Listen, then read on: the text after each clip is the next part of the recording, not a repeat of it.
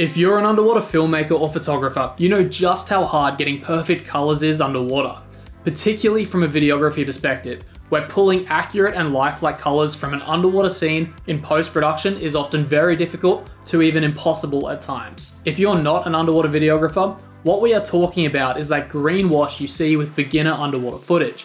A common example is the hideously green underwater GoPro footage that you've no doubt come across at one point or another.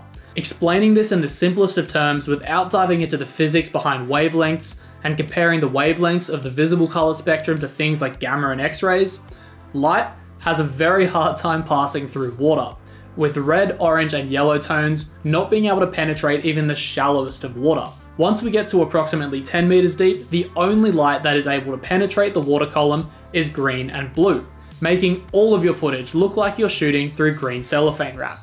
This light or wavelength principle applies both vertically and horizontally to make things even harder. Essentially, this means that underwater, we have to very meticulously dial in our colors every minute or two while shooting, depending on both the depth we're filming at and the distance of our subject, all while accounting for things like how far the beam of our artificial lights travel and the Kelvin of our artificial lights. Even for the most experienced underwater shooters, this is often something that is quite tricky to perfect. But imagine a world where we can capture perfect colors every single time with absolutely no effort at all. A world where the water is always blue and our subject is always color accurate.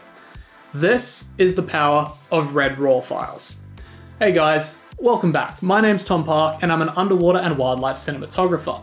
Throughout this series, we're discussing the world of underwater and documentary cinematography, where I'll teach you some of the things that I've learned over the last decade working as an underwater and wildlife cinematographer.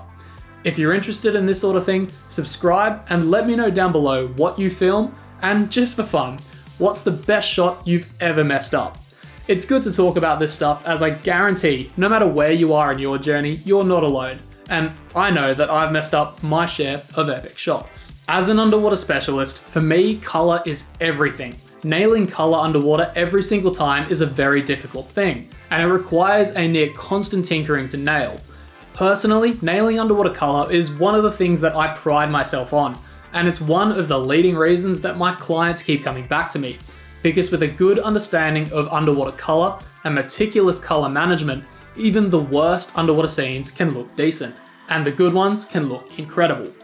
But this is where Red Digital Cinema's R3D RAW format comes into play, and truly revolutionizes color and white balance management, offering perfect colors every single time.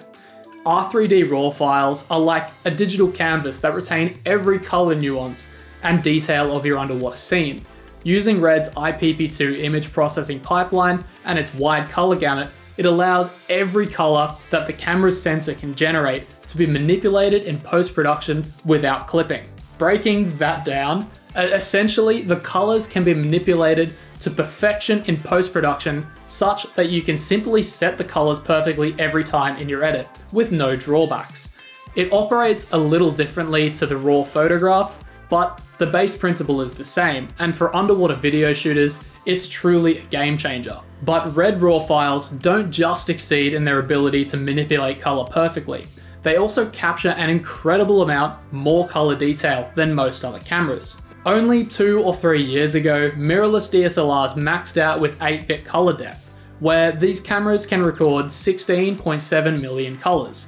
It sounds like a lot, but in reality, when we compare it to how good the human eye is, it's not. And we would often see banding across the screen in 8-bit shots, particularly in scenes where there is a strong gradient in light or some hard or excessive editing has occurred. The 16-bit Red RAW files, on the other hand, that come out of the Komodo and Raptor, capture an unbelievable 281 trillion colors. That's nearly 17 million times more colors than 8-bit cameras, and 1.5 million times as many colors as the 10-bit files of most of today's leading mirrorless cameras. In practice, this extreme level of color perfection preserves the vibrancy and subtlety of underwater hues and showcases the ocean's rich blues and intricate shades to a level that I had never thought before possible. There's a reason BBC and Nat Geo always have picture-perfect underwater visuals, and that's because they're using red RAW files. It's better than real life. It's always perfect, even when the ocean is far from it. And as an underwater cinematographer, this level of color accuracy and depth is truly what dreams are made of. I feel like I should probably mention it, but the 6K and 8K recording is, it's also pretty nice. Even with the power of red RAW at my fingertips though, I still do meticulously set my colors in camera, but the added flexibility of guaranteed perfection is why these cameras are a requirement for higher end productions and documentaries. Anyways, that's it for this one. I hope you enjoyed, and if you did, subscribe for more. I'll catch you in the next one.